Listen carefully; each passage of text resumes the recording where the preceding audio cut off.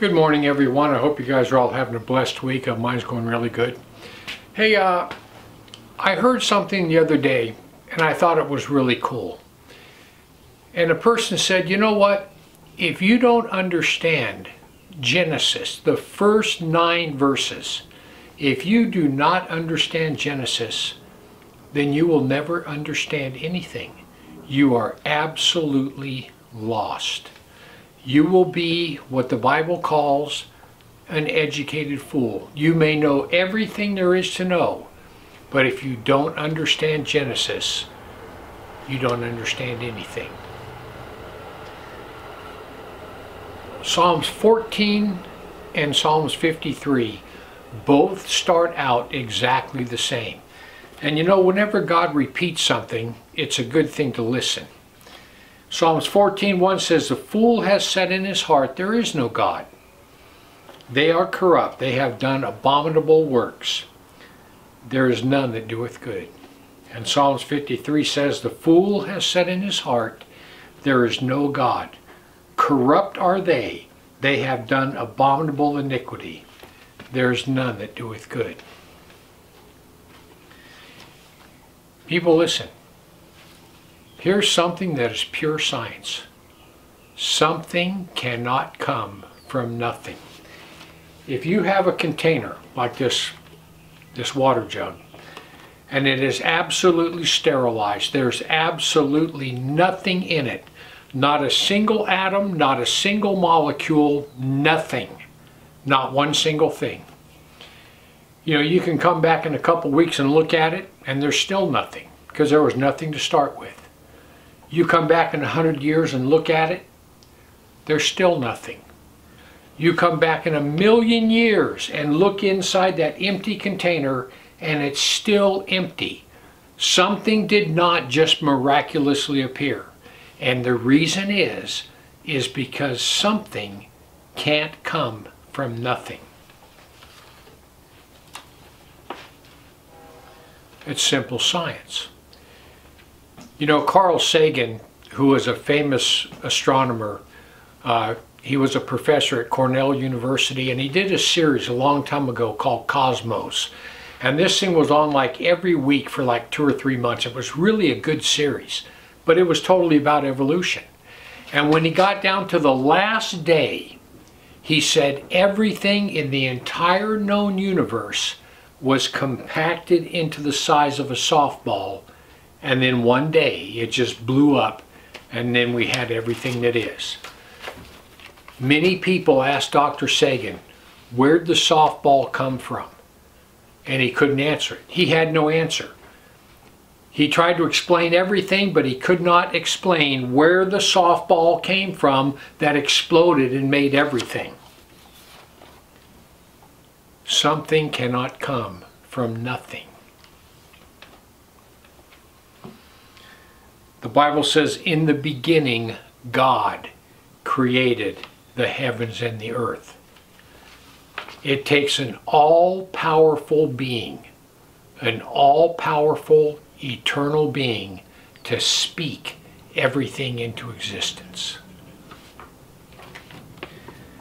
In the beginning, God created the heavens and the earth. You know, right now we're going through all this woke crap. We got all this woke crap. It's been going on for a couple years, and they expect everybody to buy into it, and they're trying to mandate, they're trying to legislate that you got to buy all this garbage. In Europe, you misgender somebody, you can go to jail. It is illegal to misgender someone in many countries in Europe. You got some trans dude working with you, and you call him a dude instead of a woman that he wants to be, you can go to jail for that. Gender identity, got to use the correct pronouns. Well, let's look at some pure science. Genesis 1:26 and 27. And God said, "Let us make man in our image, after our likeness, and let them have dominion over the fish of the sea, and over the fowl of the air, over the cattle, over the earth, and over every creepy thing that creeps upon the earth. So God created man in his own image. In the image of God created he him. Male and female he created them. What? Male and female. God created them male and female. Well, now that's a problem for the old woke people. That's a definite problem.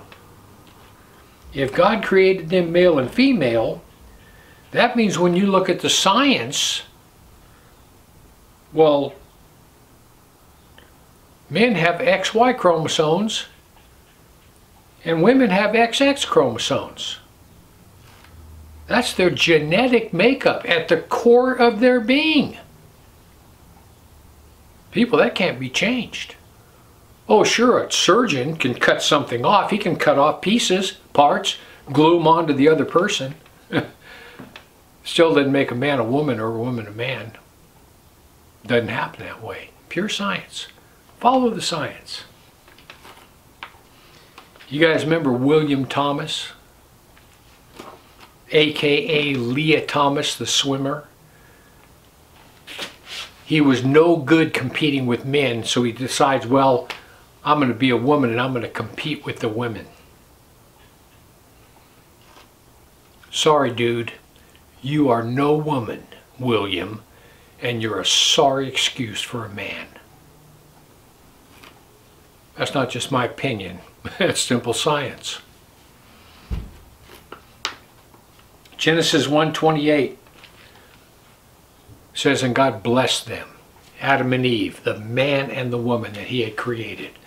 And God blessed them, and God said unto them, be fruitful and multiply, and replenish the earth and subdue it. All these woke globalists, they're trying to tell us, oh, there's too many people. The earth is overcrowded, we're all going to die.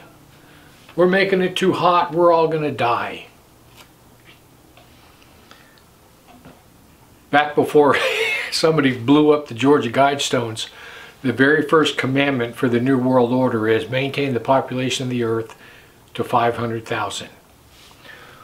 Well, that means that 8,045,311,447 of us have to go. We're overpopulated by that much. And they are trying to kill us, by the way. I mean, look at chemtrails, all the GMOs in your food. This right here, they are trying to kill us off. But listen, a lot of people don't know this. I heard this, and a mathematician verified it. People, this is the absolute truth. Listen to this. You guys ever heard of St. Petersburg, Florida? St. Petersburg, Florida is a big city. It has a lot of land. There's a lot of land around that city. People, listen. Every human being on the face of this earth, every single person alive today will fit in the city limits of St. Petersburg, Florida. If you were to stand there shoulder to shoulder and just stand, every single person on the earth will fit into St. Petersburg, Florida. This earth isn't even close to being overpopulated. Have you ever taken a trip out west? You know, when I just took my trip through Nevada and into Utah, across northern Arizona, back into New Mexico, and then back across, people, listen.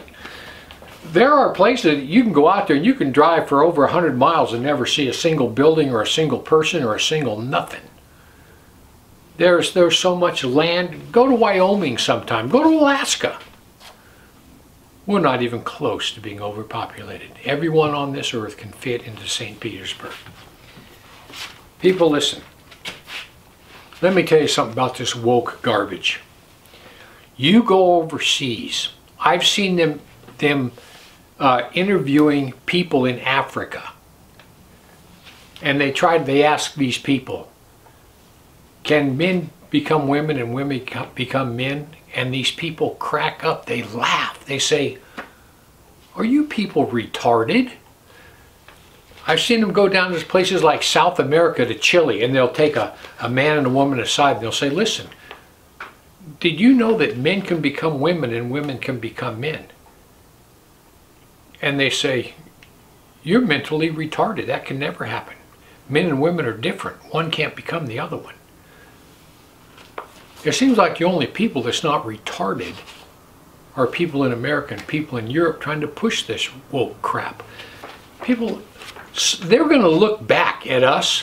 One of these days, the world is going to look back at America and Europe in the year 2023 with all this woke crap, and they're just going to shake their head saying, those people were absolutely stupid. Stupid. But you know what? God said it 2 times. Psalms 14:53. The fool has said in his heart, there is no God. People, all you got to do is follow the science. Isn't that what they've been telling us for 3 years? Follow the science. God created everything. Something can't come from nothing. God created them male and female. Women, double X chromosome. Men, XY chromosome. All the way down to their genetic makeup. Men cannot become women and women cannot become men. Folks, listen. If it becomes illegal for me to say that, well then you just prepare me a cell. Because I will never give in to your woke BS. Not going to happen. I'll stick with the Bible. I'll stick with the truth. Anyhow, listen, I just want to give you something to think about. Heaven or hell, you choose. Just remember, once you take your last breath, it's a done deal.